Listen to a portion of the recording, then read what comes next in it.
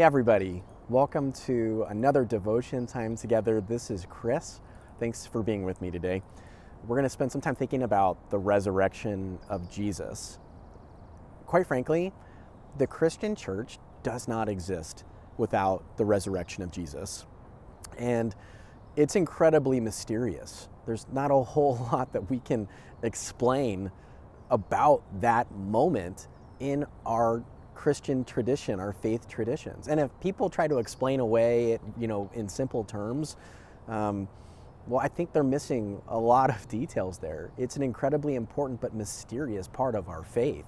We don't know how Jesus was raised from the dead by God, but we know that God did raise Jesus from the dead. And we are sort of witnesses to that. We're here because of that. The Christian church exists as a result of that defining moment.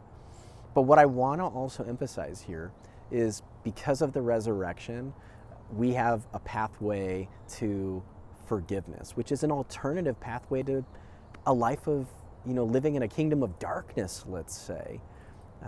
Today, it just feels like there's an overwhelming amount of anxiety and fear that people hold. I would say that some people are even hopeless. There's a hopelessness. And the resurrection of Jesus gives us that alternative path, which is a path of forgiveness. A forgiveness of God for the ways that we've sort of not been faithful or not been the best versions of ourselves, the way that we've not treated ourselves well or have treated others well or even treated God well. And it gives us an opportunity to be restored and reclaimed for the ways that we've not been the best versions of ourselves.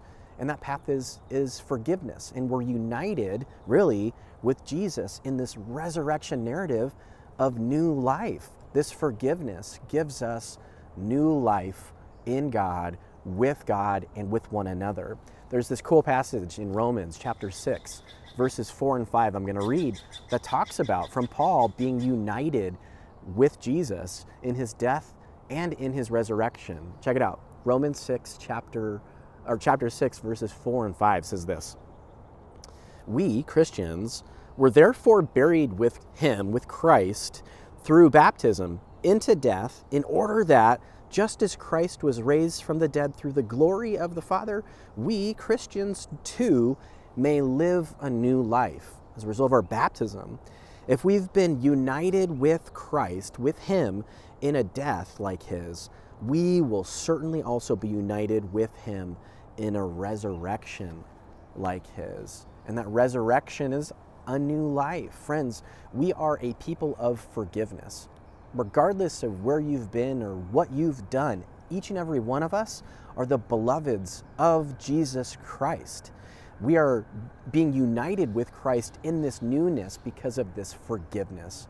And the forgiveness is only made a reality because of the resurrection of Jesus.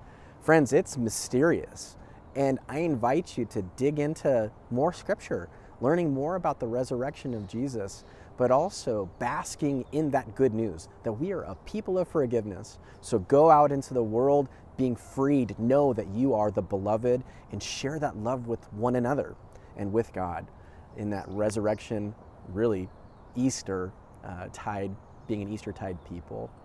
Friends, we love you. Looking forward to connecting with you. Think about the resurrection.